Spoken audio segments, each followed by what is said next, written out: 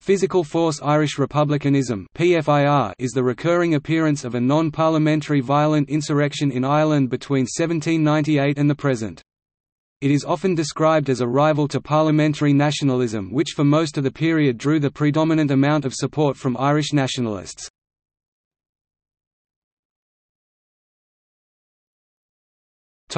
A definition. Physical force Irish republicanism has usually been marked by a number of features: a commitment to an Irish republic which stresses the rights of the Irish people as a community, agitating for independence and the ownership of Ireland rather than to individual rights, such as private property rights; the holding of a series of rebellions or campaigns, sometimes with minimal support, but some of which impacted upon parliamentary nationalism; a demand to break all links with the United Kingdom through the use of force. The use of secret societies to plot and organise rebellions, especially the Fenians, Irish Republican Brotherhood. The physical force mantra emerged in 19th-century Anglo-Irish literary societies that began with Gaelic revivalism. The movement of mainly aristocratic distinguished figures conversed on vexed question of Irishry, Irishness, cultural identity, the meaning of nationalism, and its outward expression through theatrical displays, street performances, Catholicity, and the formation of a meaningful dialogue with idealism. But the ultimate conclusions they reached moved inexorably towards freedom being achievable only through the use of violence or physical force. Where Jansenistic priests did help was in the constructive truths behind doors hiding secrets, persons wanted, providing shelter, sustenance, and forgiveness, remission of sins for physical force. Another important strand of thinking that supported the illumination of Irishness was the concept of manliness. To many the idea of oppression by tyranny was shameful. It was a man's duty to resist, and his honour depended on it. This could be found in the associative likeness of a «green Ireland» that endeavour was to undermine Englishness, taking a borrowed culture, de-Anglicising, to move Ireland closer to her island roots. The evocative use of force was a co-dependent of the physical geography of the Emerald Isle, its lush green pastures, and mountainsides fed by constant rainfall all year round. The Catholic Church was integral element towards establishing a national identity for Irishness. But the Church remained pacific, priests abhorred physical force, eschewed its happening, shunned the company of the «men of violence». Attempts by the Church leaders to reconcile the challenge to its spiritual dominance in a new Ireland, with accommodation of the long struggle of many of its parishioners for freedom aced as a condign judgment. Condemnatory declarations exacerbated contradictory messages to the population, driving the movement underground. That the IRB was founded in the United States of America provoked legitimatism to counteract the universality of nonviolent Christendom. This was doctrinaire, secretive, as befitted its extreme physicality. The most prominent physical force rebellions and campaigns were 1798 Rebellion of Wolfe Tone and the Society of United Irishmen, 1803 Rebellion associated with Robert Emmet and the United Irishmen, 1848 Rebellion associated with Thomas Davis, Charles Gavin Duffy and the Young Ireland Movement, 1867 Rebellion associated with James Stephens, Jeremiah O'Donovan Rossa and the Irish Republican Brotherhood, 1867–1885 Fenian Dynamite Campaign associated with the Irish Republican Brotherhood, 1916 Easter Rising associated with Padraig Pearse and James Connolly, which commenced the Irish commemoration culture of celebrating martyrdom and remembrance. This includes the elevation of Pearse to an iconic, cult hero status in the national consciousness. 1919–21 Irish War of Independence, in which green uniformed, tricolour Republicans lived out the «blood sacrifice» to rid Ireland of British occupation and rule. 1922–23 Irish Civil War, physical force was relegated to discretionary attacks on a national army not yet representative of a republican force. 1939–1941 Sabotage Campaign Irish Republican Army in Ireland. The emergency referred to the Free States' neutrality during World War II. De Valera's constitution required the reunification of all Ireland, if necessary by force. Ireland remained sympathetic to German immigration. 1942–1944 Northern Campaign Irish Republican Army Northern Ireland was actively engaged in fighting with the British Empire to defeat Nazism, defending Protestant unionism, expelling Catholic workers who espoused a republican terror. 1956 to 1962 Border Campaign, Irish Republican Army, Cold War Republic-led Fianna Fáil to turn a blind eye to indiscreet numbers of cross-border incursive actions against Unionist positions in Northern Ireland. 1969 to 97 Provisional IRA Campaign, 1969 to 1997 During the Troubles during civil rights marches in the North, the British Army opened fire on its own citizens, sparking a blood feud that committed large numbers of Catholic nationalists to use physical force in the form of terror bombings, sniping, raids, kneecapping, extortion, blackmail, and other threats in an attempt to bring the British government to negotiate for a united Ireland. 1998 Present dissident Irish Republican Campaign, declaration of peace at the Good Friday Agreement did not prevent splinter Republican groups from taking the law into their own hands, contrariwise to orders from the Provisional IRA's High Command. Perhaps the last manifestation of the physical force philosophy in current Irish history. Groups included Real IRA, and New Provos.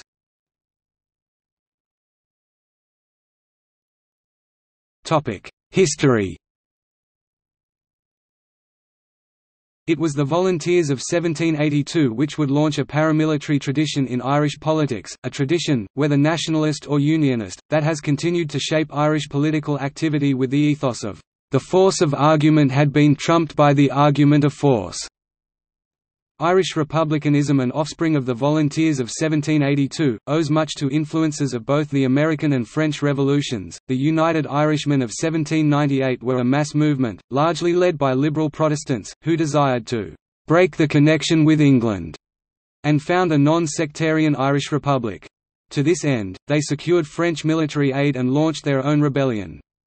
Robert Emmet's abortive rebellion of 1803 was essentially an aftershock of the 1798 rebellion.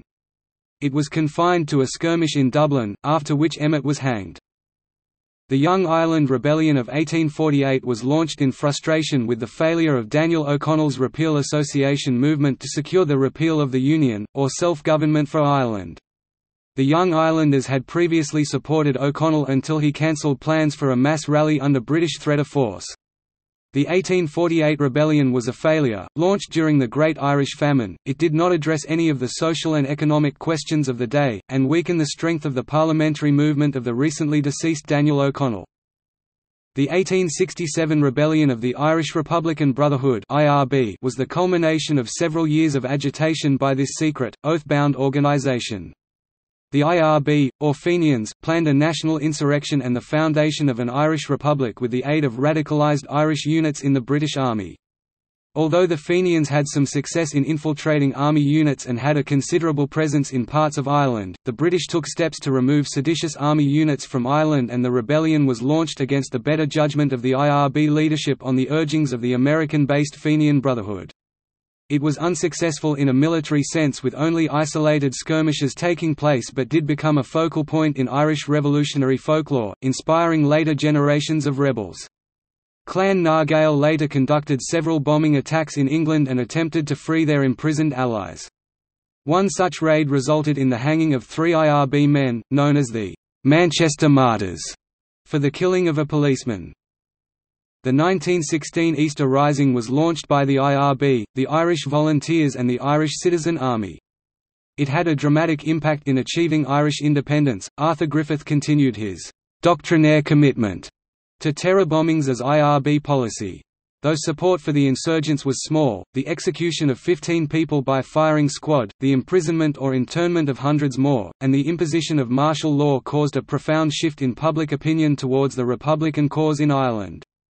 It allowed the surviving rising leader Eamon de Valera to win a majority for the anti-occupation Sinn Féin party in the 1918 general election, which became the defining moment of the physical force doctrine. Sinn Féin then declared the Irish Republic to be in existence. Its parliament, the First Dáil, first met in January 1919, and the British declared it an illegal assembly shortly afterwards.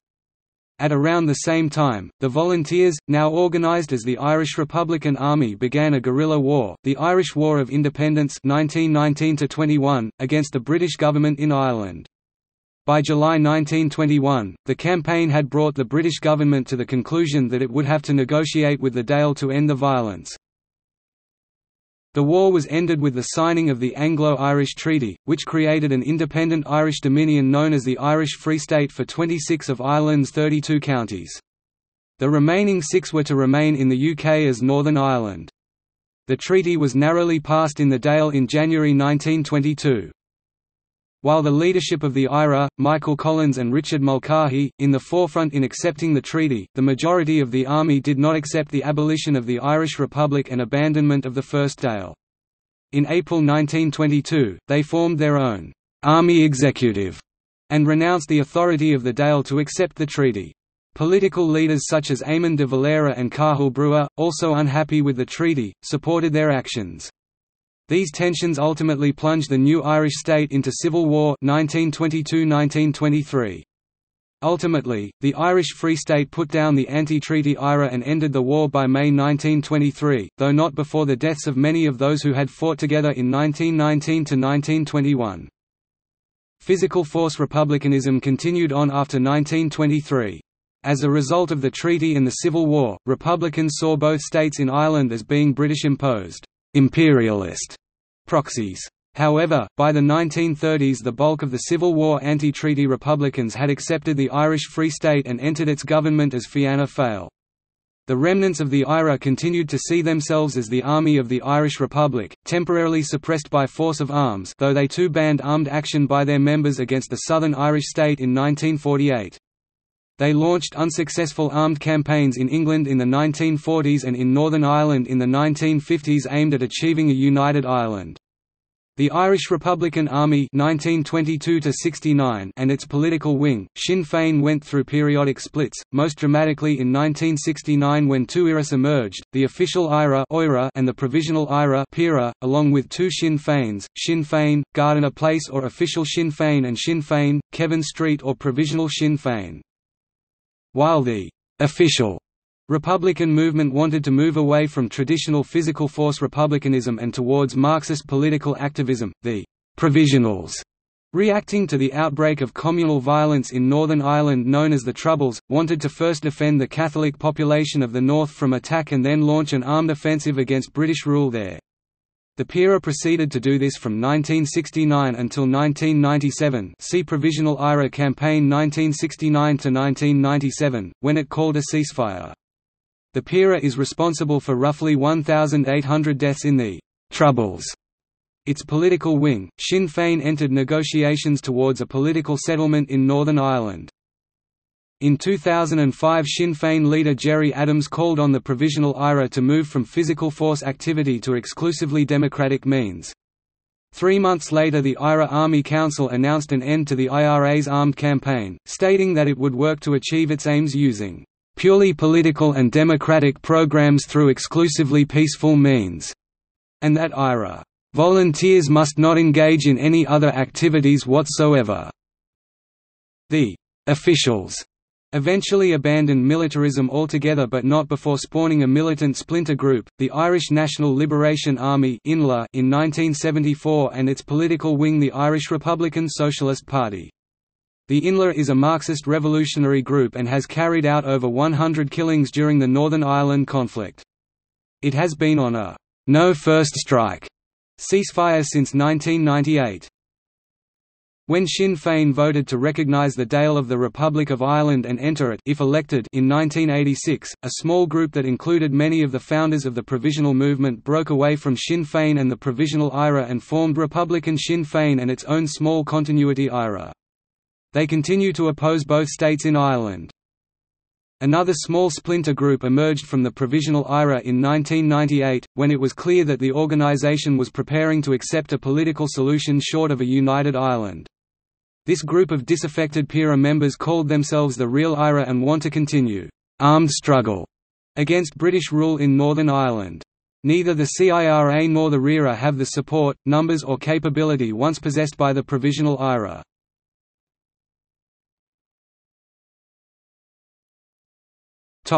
Literary philosophy. The conceptualization of physical force was more than a natural capability that deployed actual bodily violence in the service of political objectives. It was the Italian Renaissance philosopher, Niccolò Machiavelli, who first wrote in The Prince that, "The end justifies the means." After the policy of official reprisals was adopted by the British from 1920 onwards, it became apparent that in response there was a shift in attitudinal stance amongst Republicans, particularly regarding the use of violent insurrection. The use of forcible entry to property actively engaged the attention of the Republican High Command in contemplation of the damage they could inflict on the enemy. The contribution to this debate from Michael Collins is well recorded, yet amongst the Irish people more generally, the escalation was not thoroughly discussed. After the Great War, many Irish soldiers returned home to find their country on the brink of internecine conflict. The fear of reprisals at first restrained the use of physical force in retaliation. But much of the philosophical grounding in support for revolution was articulated through the refounded universities.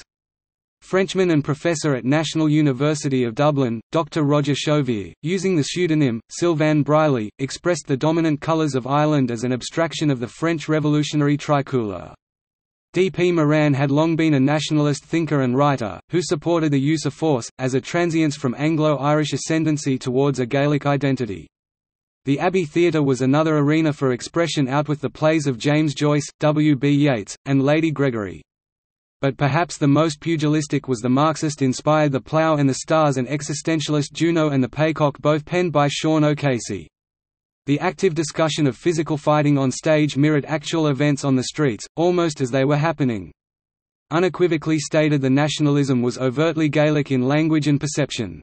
And through the convenient medium of acting, women became supported in rights, even to the point of soldiery. Constance Markiewicz's heroism was marked by an historic physicality engaged with audiences on stage and in front of Mountjoy Prison. Manning the Dublin barricades, she joined others, including the actress Maud Gonne, who married an IRA soldier. Irish philosophy for the Revolution lent heavily on its most famous living poet James Joyce. Ulysses became an international bestseller, containing within its Homeric odes, the advocacy of war and violence to achieve freedom, recognition, and manliness. The concept of Irishness was inextricably linked belief in green-shirted self-determination. To the IRA, independence and its pursuit to the point of self-sacrifice was a noble death, blessed by the Catholic faith, non-Marxist, but deeply symbolic of Ireland's long and troubled history. Pride in battle, was recently demonstrated by nationalist commitment to British Army in disproportionately high numbers.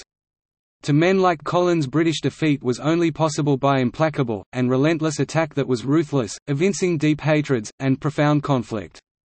The psychological barriers to murder, extortion, racketeering, ambuscade, and arson, were intensified in the knowledge that victims were neighbours, who had once lived peaceably side by side. Physical force was essential for a military victory. Yet behind it, lay a carefully constructed campaign of organisation, preparation and planning that extended back at least 20 years. The Gaelicisation of Ireland went back to the 1870s but began in earnest in the 1890s. A policy that encouraged the training of youth, Fianna Éireann, to think, talk, and behave in the mode of Irish language speakers. Knowing that force would be used in the future, a generation of Catholic Irish grew up with a policy of expunging all English culture from national life. This reached a high pitch with the play Kathleen Ní Houlihan in Abbey Theatre, Dublin, that openly disavowed British rule, and spoke of hardship, poverty and oppression. Whilst the revolutionary idea may have begun with Gaelicisation, it ended with violent insurrection, and the wholesale devastation of Dublin. It found moment and purpose in the guerrilla warfare tactics applied by Ernie O'Malley, Sean O'Hegarty and Liam Mellows, whilst the brains behind military planning of Richard Mulcahy, and Collins himself above all, justified assassination as a «sword of light», guiding a secret underground campaign of espionage.